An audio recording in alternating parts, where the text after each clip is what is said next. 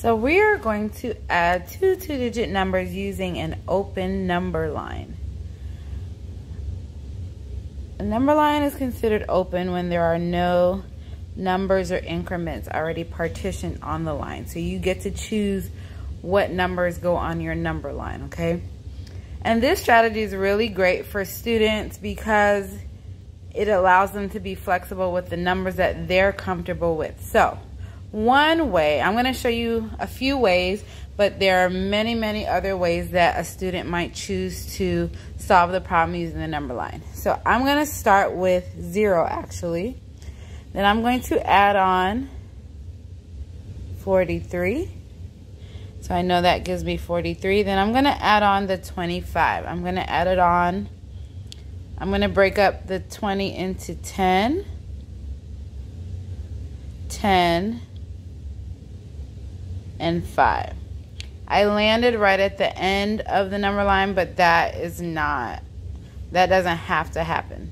And I'll show you in the other examples. So 43 plus 10 is 53. 53 plus 10 is 63. 63 plus 5 is 68. So the sum of 43 and 25 is 68. So I'm going to draw another number line. This time I'm going to start at 43. And I'm going to just go ahead and add on the 25. So this time I'm going to make a jump of 20, which gives me 63. And then a jump of 5, which gives me 68. So see, you don't necessarily have to end at the end of the number line, just where you find the sum after you've added your second add-in. So we have 43 plus 20 plus 5, that gives us 68.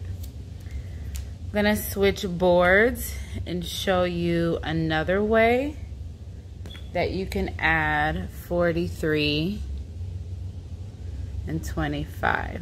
So you don't have to start with the higher number when you're adding. You can start with the lower number if you choose to. So this time I'm going to add 4 10s and 3 1s. I'm going to break up my 40 into 4 10s. So 10 plus 10 plus 10 plus 10 plus 1, 2, 3. Okay, so I'm going to add now. 25 plus 10 is 35, plus 10 is 45, plus 10 is 55, plus 10 is 65, 66, 67, 68. All right, another student might choose to add it differently.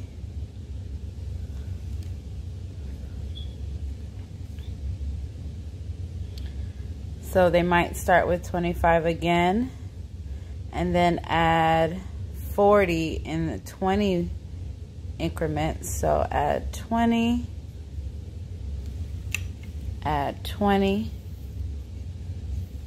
and then add 1, 2, 3. So 25 plus 20 is 45, plus 20 is 65, plus 1, 2, 3 is 68. So there are multiple ways to break up both of these numbers so that you can add them together using an open number line.